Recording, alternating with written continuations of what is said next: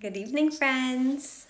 I just finished up a webinar that I was a guest on, and I wanted to talk to you guys a little bit about mindset. That's what I covered. That's what I was speaking about, was mindset and emotional intelligence.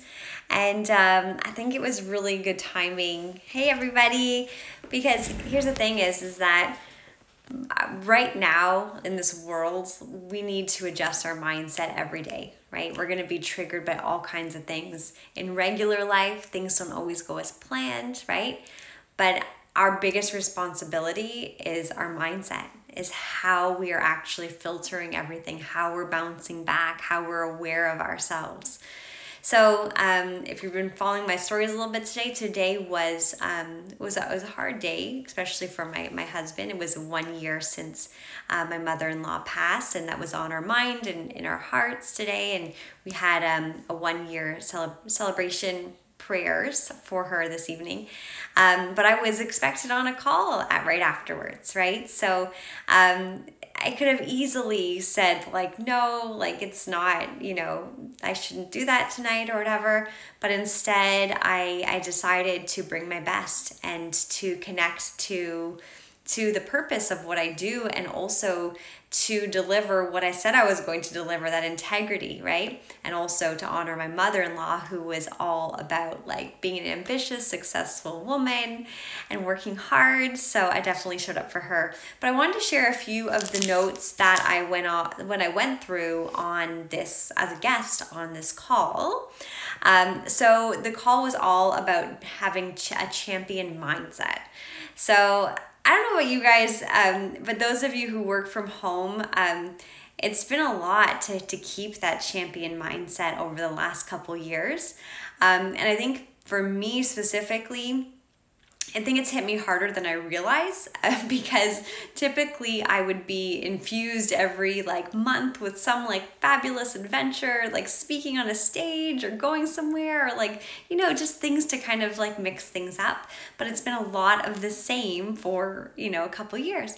So I realized that my biggest responsibility to my family and also to my business and also to myself and to my future is really to being really aware of what my thoughts are and being really good at flipping them around. And it's really ultimately my job to vibe high, right? Especially, when I'm out here, trying to empower and inspire women to embrace their ambition and to live their best life. So here are some of the notes that I wrote down. So number one was, talking about emotional intelligence. So have you guys ever read or studied anything about emotional intelligence? I think it's really one of the most important things that you can study. This book is from the Harvard Business Review. So way up in Harvard, they're talking about emotional intelligence. But really it's a conversation that as mothers that we could and should be having with our children. But that's really that resilience, that ability to bounce back, that ability not to stay in the junk, that's not serving us. So I spoke about that a little bit, and I really shared that absolutely everything in our life, it comes down to this. It comes down to how emotionally intelligent we are. And really, especially in today's the temperament of today, is that we might be more triggered now and more easily triggered than ever before, because a lot of us, you could be burnt out in different ways, right? Because of everything that we've been through. So maybe you have a certain stance on different things. Maybe things are triggering you, like you're watching Instagram stories or something, and something's but the thing is whether it's just little things like that or bigger things that happen in the day to day, the truth is if it's not going to matter in 5 years, we shouldn't spend more than 5 minutes, 5 seconds worrying about it, right? Because if it's not going to affect us, it's just robbing us of our impact, of our happiness, of our productivity in right now, right? So we really need to be mindful of that.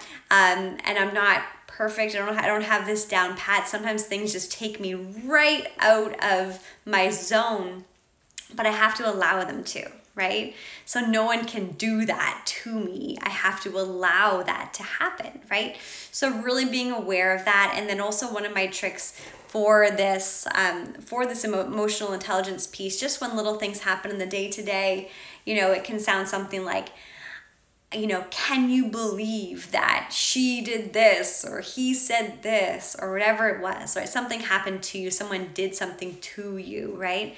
So what I like to do is actually to take myself out of it. So taking it happen to me out of it, and imagine that a girlfriend's telling me what happened to her.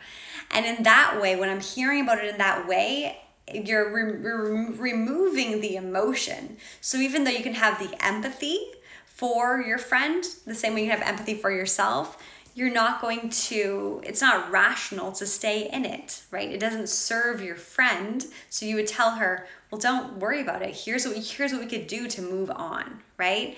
And that is really like a great helpful hack for me around switching things around really quickly. All right, I also touched on, I see Patty's here. Patty, I'm giving a little lowdown into what we covered on the call. Also comparisonitis, right? You might have this as a mom, you know, as a human, you know, just thinking someone's got it more together than you.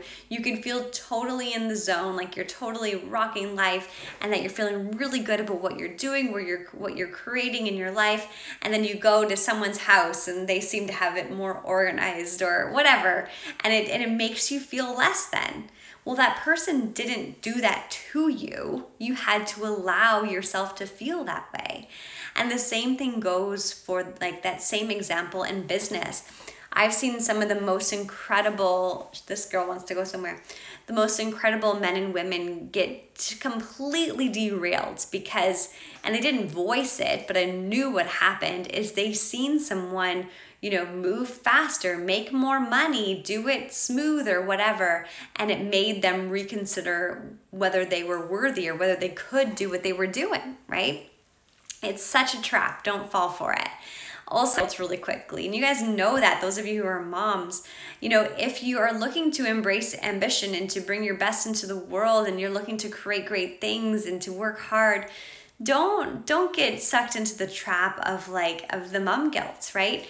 And one example is our phones. You know, I've seen a lot of people say like, you know, they're feeling bad about being on their phones or even vilifying phones, right? Like you don't want your children to view you from, you know, from the other side of your phone. While I absolutely believe that's true, and I think it's all about being present when we're with our children, also you can communicate and say, Mommy is here with you, but I'm also going to be working because this is what I'm working on right now. And you can actually say what you're doing, right? And if your children have memory of you working hard and being very purposeful and using your phone as a device, well, there's nothing wrong with that, you know? And then my phone's about to die and this one has to go outside.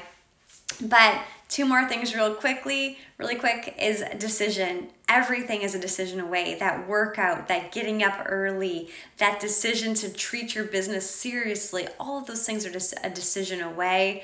And enthusiasm, get excited about what you're doing with your life. Get excited about your business. If you have products, get excited about them, right? Because enthusiasm is so contagious, right? People want to be around people who are enthusiastic about what they're doing. So I hope these words serve you. And if I can help you in any way, I'm here. I'm here for it. I got your back. Talk to you guys soon.